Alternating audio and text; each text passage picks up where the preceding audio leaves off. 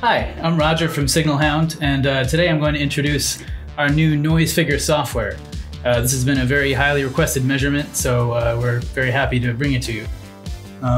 As always, it's a free measurement mode provided by Spike, and it's compatible with our SM200 and BB60 series devices. So why noise figure? Well, noise figure is one of the most useful measurements of noise produced by a device. Now, any electrical system, there will be noise present, and as long as the signal is much higher, that's okay. But these days, weak signals are common. There's so many RF devices and electronic devices with IoT and mobile devices that there's a lot of interference. There's physical obstacles, brick walls, concrete walls. Often signals are expected to travel long distances. So all these things just lead to attenuated signals, and it's more and more important for devices to be increasingly sensitive. And noise figure is one of the best ways to characterize the device's noise contribution.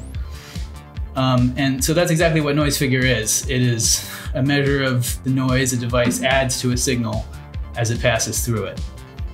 We express that as the degradation in signal-to-noise ratio as the signal goes through. So the signal-to-noise ratio at the input of the device over the signal-to-noise ratio at the output of the device.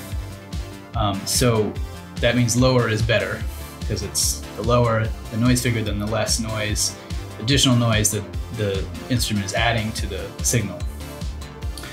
So let's dive into Spike and take a look at the mode itself. I'll open Spike from the beginning.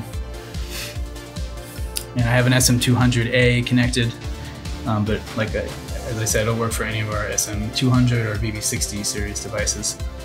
So I'll go to analysis mode and go to noise figure. And you can see that unlike some of our modes, it's not a continuously running mode, because it's a measurement that takes a few steps that the mode will walk you through. So just a quick overview of the interface. You can see the plots here. It's pretty straightforward. There's two measurements that are taken with this mode, noise figure and gain, and you see there's a plot for each, and this table will also show those results in tabular fashion. And then we have one simple control panel where you'll configure your measurement. So let's go ahead and configure our measurement, and I'll walk through the control panel while we do that. So up at the top, there's some familiar parameters, but they mean something a little different here, because this is defining our frequency list, the list of points at whose frequencies we're going to take measurements. So we're actually going to be doing sweeps at each one of those points. So start, stop, center, span are defining not the sweep that we take at each point, but what the actual points are.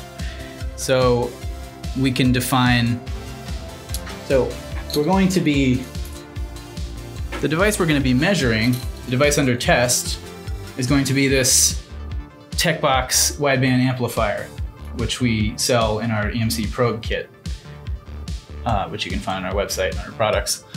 And so this device is a 3 megahertz to 3 gigahertz device. So let's take that as the measurement parameters. So 3 megahertz to 3 gigahertz. And center and span would just be a different way of defining the beginning and end of the list. And then the number of points, so 11, let's do 101. And the reason I'm using kind of odd off by one numbers is just so that the measurements will line up evenly with these 10 grid lines on the graticule. Now, if you wanted to just do a single measurement, a single sweep at one point, you could select fixed and just type in the frequency you want. But let's do a few more than that. We want to sweep the whole device.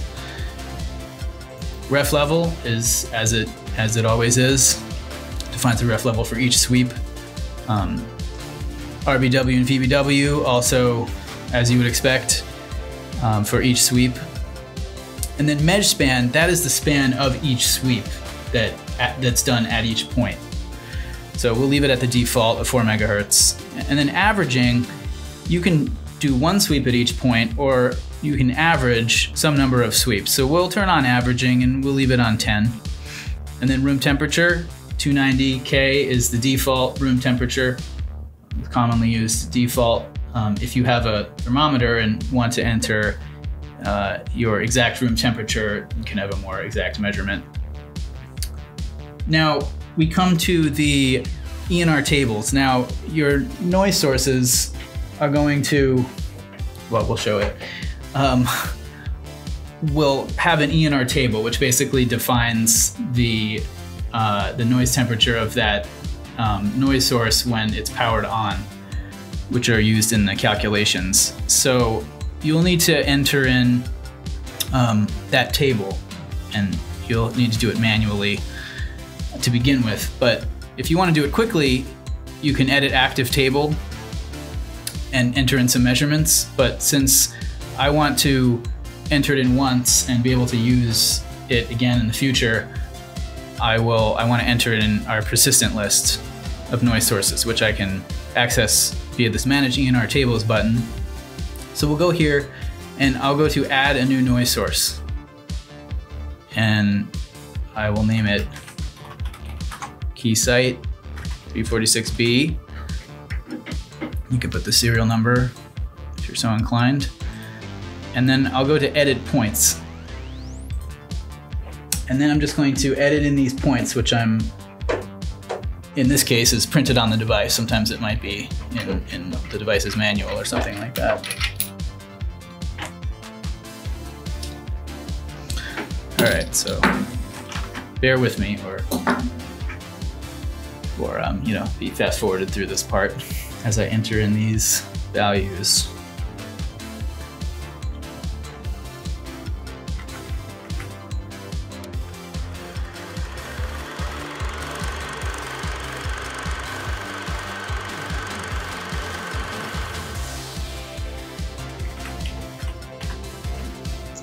Okay, so I've entered in all my ENR values in my table, and this will automatically be saved in the program. However, you could also save it out onto your computer somewhere. Okay, and boom. Okay, so we're done adding our source, so I can exit out of the manager. And then I just need to select my noise source, and we'll see it will be populated here, and we'll just tell you what your noise source is, how many points it has, and if you wanted to quickly edit that active table that's in memory, you could do that here. But again, that won't be persistent over to your next session. So I'm going to plug in my equipment.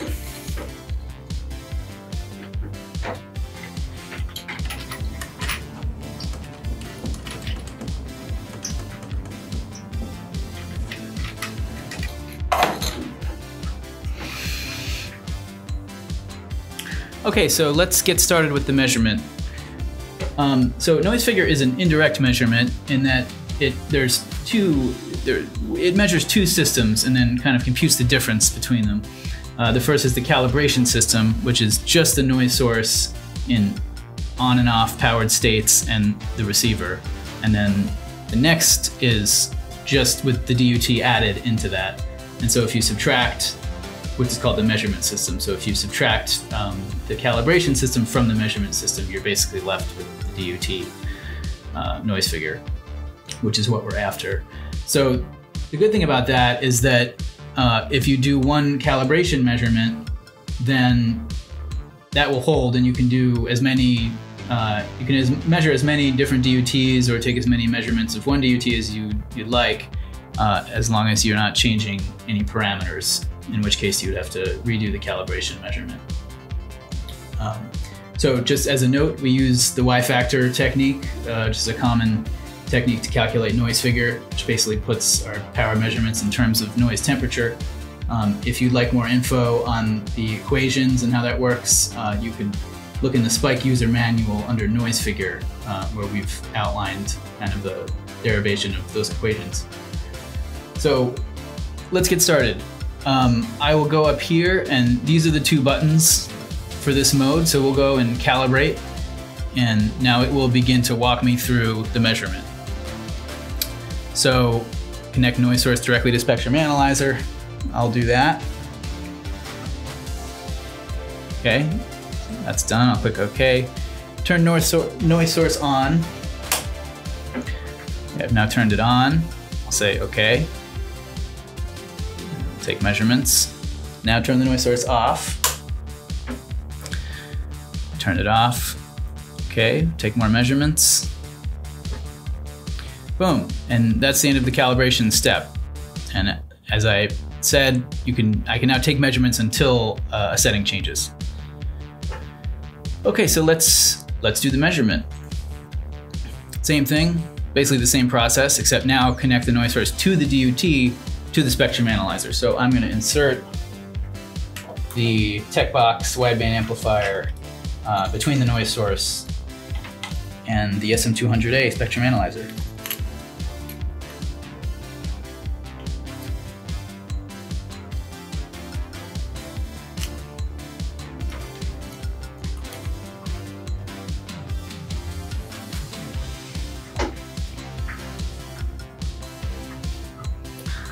Okay, so I've inserted the DUT in the signal chain, so I'll select OK. Turn noise source off. Well, it's already off from the calibration step. Take some more measurements. Turn the noise source on. I've turned it on. Take more measurements, and it's doing those 10 sweeps at each point and then averaging them. Okay, and boom. There are results. It looks about like what we would expect. You can see on the two plots of noise figure and gain.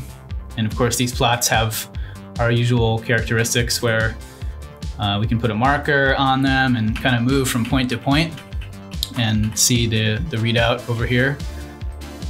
We can zoom in to the graph and look more closely at some of these points. Go back to our previous zoom. We can do a peak search. We can do a min search down here, and whatnot. All the things you can normally do on our plots. You can change the scale of the y-axis and move it around, or the x-axis.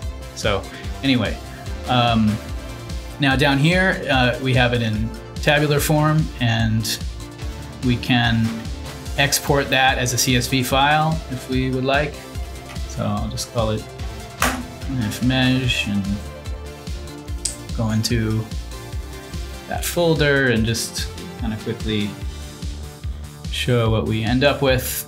So then we can have this nice table for Excel or whatever we want. So that's pretty much it. If you have any questions, you can email support@signalhound.com. And we're always right there. Thanks for watching, and I'll see you next time.